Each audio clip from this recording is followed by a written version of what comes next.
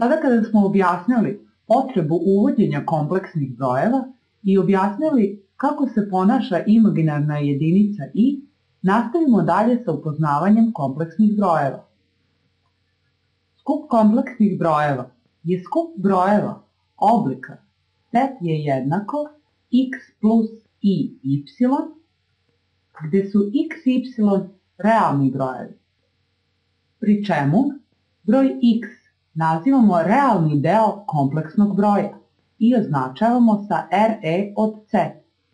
Y, odnosno broj koji stoji uz imaginarnu jedinicu, nazivamo imaginarni deo kompleksnog broja i označavamo sa im od C.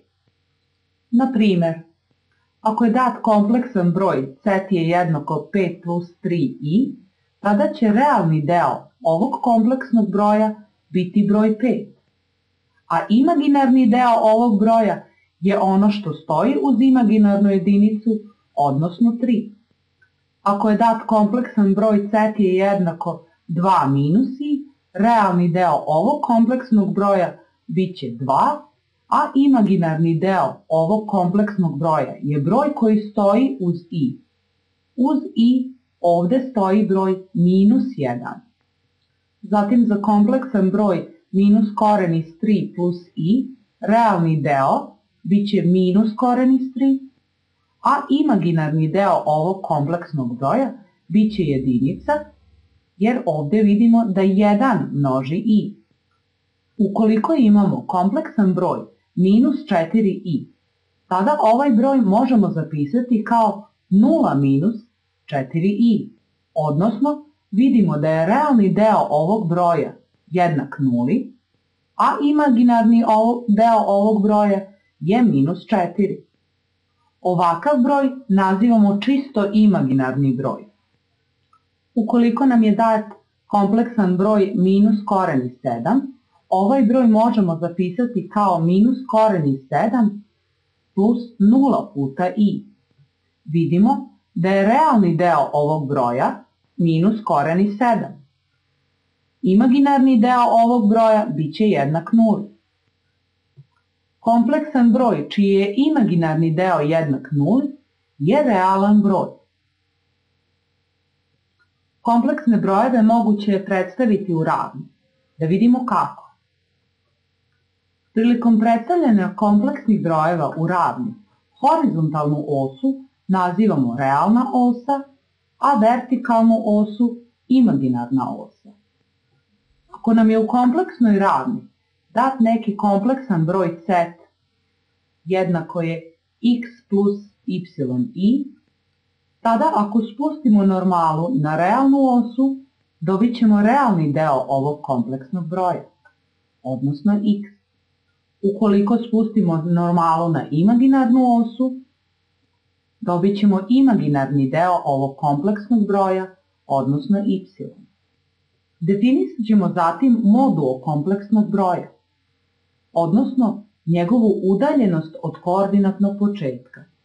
Dakle, na crtežu to je udaljenost od koordinatnog početka i ako posmatramo jedan od ovih trouglova, možemo tačno izračunati moduo kompleksnog broja. Ovde imamo pravougli trougao čija je jedna kateta x, a druga kateta y. Dakle, vidimo da će moduo kompleksnog broja na kvadrat biti jednak x na kvadrat plus y na kvadrat. Odnosno, moduo kompleksnog broja jednak je koren iz realni deo kompleksnog broja na kvadrat plus imaginarni deo tog kompleksnog broja na kvadrat. Uvedimo još jedan pojam za kompleksne brojeve. Ukoliko kompleksan broj set preslikamo u odnosu na realnu osu, dobijamo konjugovano kompleksan broj.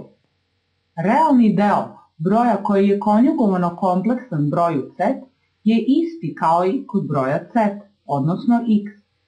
Ali imaginarni deo ovog kompleksnog broja razlikuje se u znaku, pa ćemo imati minus yi.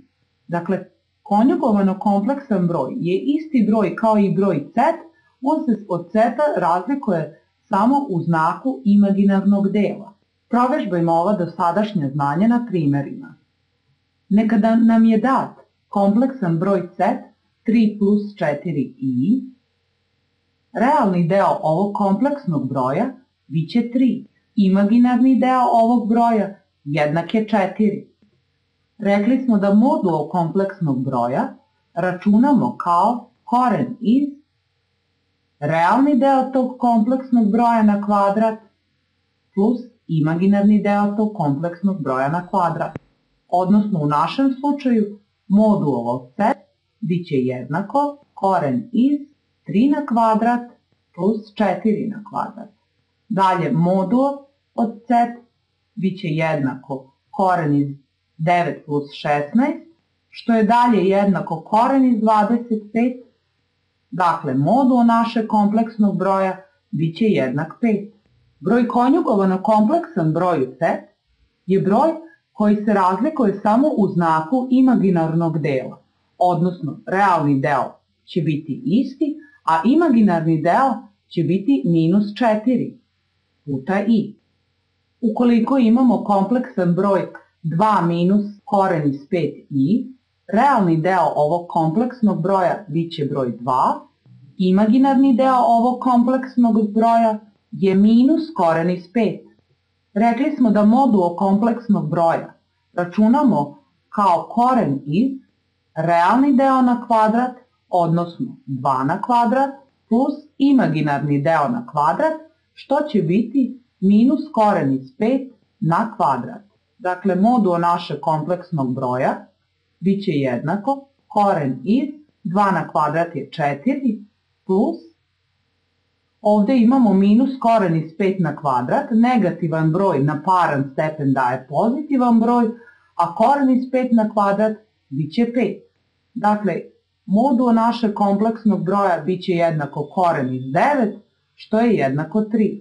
Broj konjugovano kompleksan broju C je broj koji se razlikuje samo u znaku imaginarnog dela, dakle, to će biti 2 plus koren iz 5i. Ukoliko imamo kompleksan broj C jednako je minus 4i plus 1, realni deo ovog kompleksnog broja je broj 1, to je deo koji ne stoji uz i. Imaginarni deo ovog kompleksnog broja je broj koji stoji uz imaginarnu jedinicu, a to je minus 4. Modulo ovog kompleksnog broja biće jednako koren iz realni deo na kvadrat, što je kod nas 1 na kvadrat, plus imaginarni deo na kvadrat, dakle minus 4 na kvadrat. Modulo kompleksnog broja biće jednako 1 na kvadrat je jednako 1, plus minus 4 na kvadrat jednako je 16. Dakle, modulo našeg kompleksnog broja biće koren iz 17. Broj konjugovano kompleksan broju C će biti broj koji se razlikuje od broja C u znaku imaginarnog dela. Mi u imaginarnom delu imamo minus 4, dakle konjugovano kompleksan broj će uz imaginarnu jedinicu imati 4, a realni deo ostaje isti.